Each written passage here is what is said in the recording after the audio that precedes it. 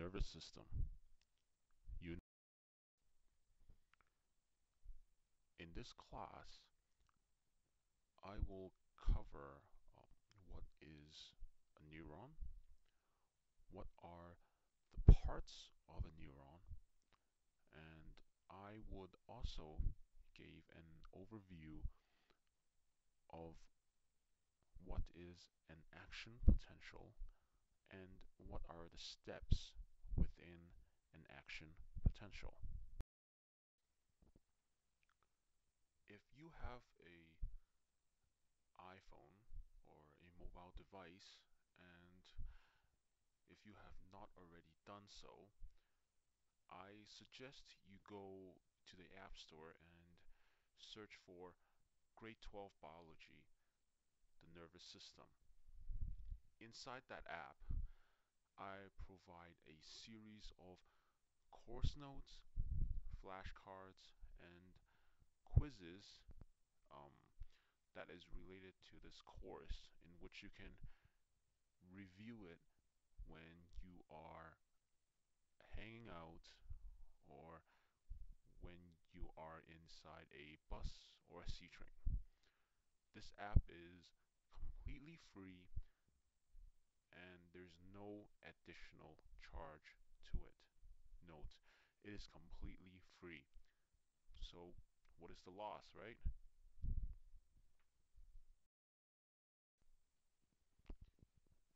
Another study aid that I greatly recommend is the Human Anatomy and Physiology course. This is an award-winning course that is only sold to medical professionals. I haven't heard of this course until I got into my second year of my biomedical engineering minor, and it has helped me a great deal during my anatomy course.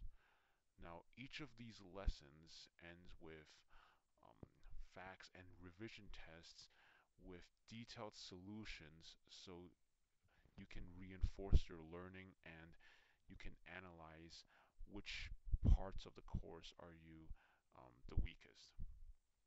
It also provides simple explanations and detailed pictures and other graphics that you can use it to learn more about the human body and would allow you to score higher in your biology exam.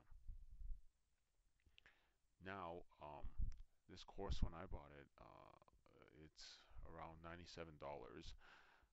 And what happened is I talked with the owner of this software, and he agrees to partner up with me so that if you click on the link that I have on the description part of my YouTube video, um, you would have the discounted price of $37 instead, and that is $60 off. Whether you buy it or not, it's up to you, but I strongly suggest that you do buy it because it is a really, really good study aid and it will raise your marks during your exams. What are neurons? Well, neurons is a special type of cell that specializes in transmitting electrical and chemical signals throughout your body. Its overall structure consists of four major parts: the dendrites, cell body, axon, and the synapse. Structure of the neuron. Dendrites carry signal from the other neurons that have their synapse attached to it into its own cell body. Dendrites actually looks like hair sitting that are attaching to the cell body.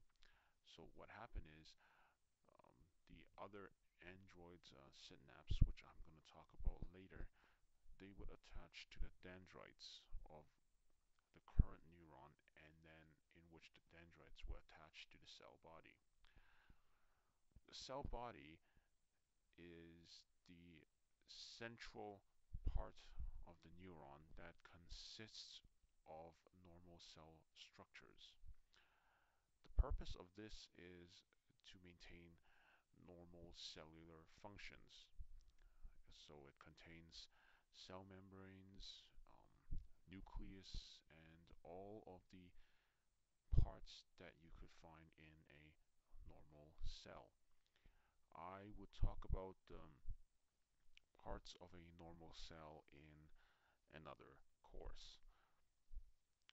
Now the axons is what happens that exists at the other end of the cell body. The axon's job is to carry signal away from the cell body into the synapse. A special thing about the axons are that it is covered in myelin sheath that are made up of a special type of cells called the Schwann cells.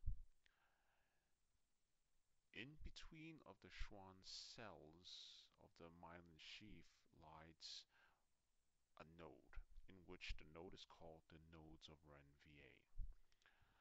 And what is so special about the Schwann cells and the nodes of Renvier is that it would shorten the speed, the duration in which the signal need to go across the axon from the cell body into the synapse, because the signals would propagate through the axon by jumping from the node of Renviers in the axon